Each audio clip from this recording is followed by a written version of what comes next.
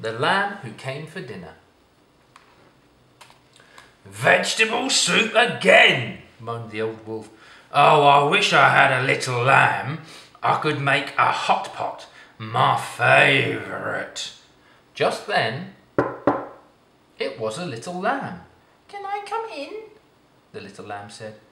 "Yes, my dear, do come in. You're just in time for dinner," sniggered the old wolf.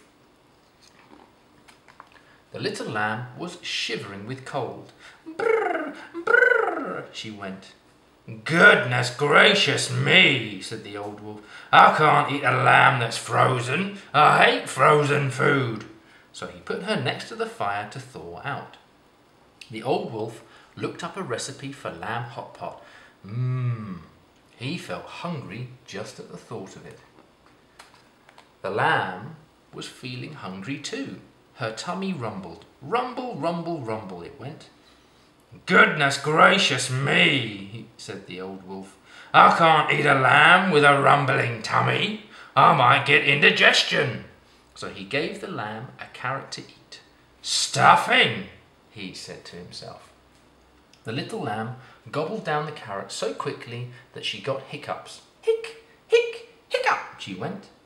"Goodness gracious me," said the old wolf. "I can't eat a lamb with hiccups. I might catch them too." But he didn't know how to cure hiccups. He tried throwing the lamb up in the air. Hick! That didn't work. He held her upside down. Hick! That didn't work. He twirled her round and round. Hiccup! That didn't work either. So the old wolf put the lamb over his shoulder and patted her back with his big hairy paw.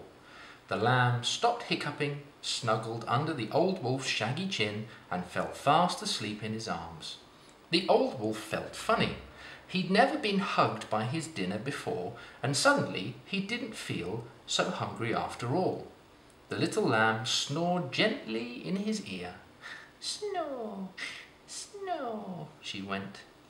"Goodness gracious me," whispered the old wolf. "I can't eat a lamb that's snoring."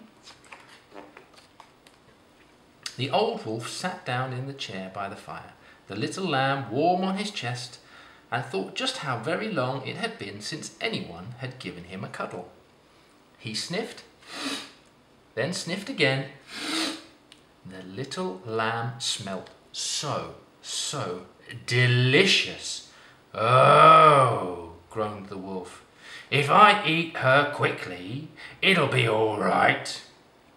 He was just about to gobble her up when she woke up and gave him a great big kiss. "No!" howled the wolf. "That's not fair. I am a big bad wolf, and you are Hot Pot." "Hop pop," said the little lamb with a smile. Then she pointed at the old wolf and said, "Woof." "Oh, give me strength," groaned the old wolf. "You'll have to go." He wrapped the little lamb up warmly and put her outside. "Now go away," he shouted. "If you stay here, I'll eat you, and then we'll both be sorry." And he shut the door with a bang. It was dark outside and cold. The little lamb banged on the door. "Woof," she cried. "Can I come in, Woof?" But the old wolf stuck his fingers in his ears and went la la la la until she stopped. At last, all was quiet. "Thank goodness she's gone," thought the wolf. "She's not safe here with a hungry old wolf like me." Then he thought of the lamb all alone in the dark wood. "She might get lost. She might get frozen. She might get eaten. Oh no, what have I done?" He howled. He leapt up and opened the door. The lamb was gone. The old wolf rushed out into the dark wood, crying, Little lamb, come back. I won't eat you, I promise." Much, much later, a sad, soggy old wolf trudged wearily back to his cottage alone.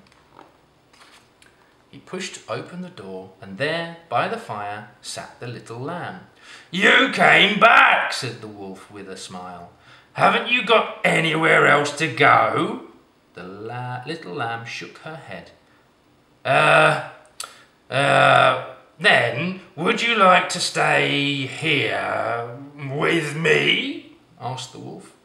The little lamb gave him a hard stare. "Not eat me, wolf, no," she said. "Goodness gracious me," said the old wolf. "I can't eat a lamb who needs me. I might get heartburn."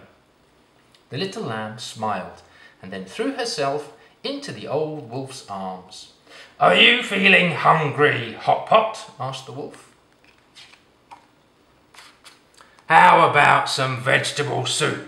It's my favourite." The end.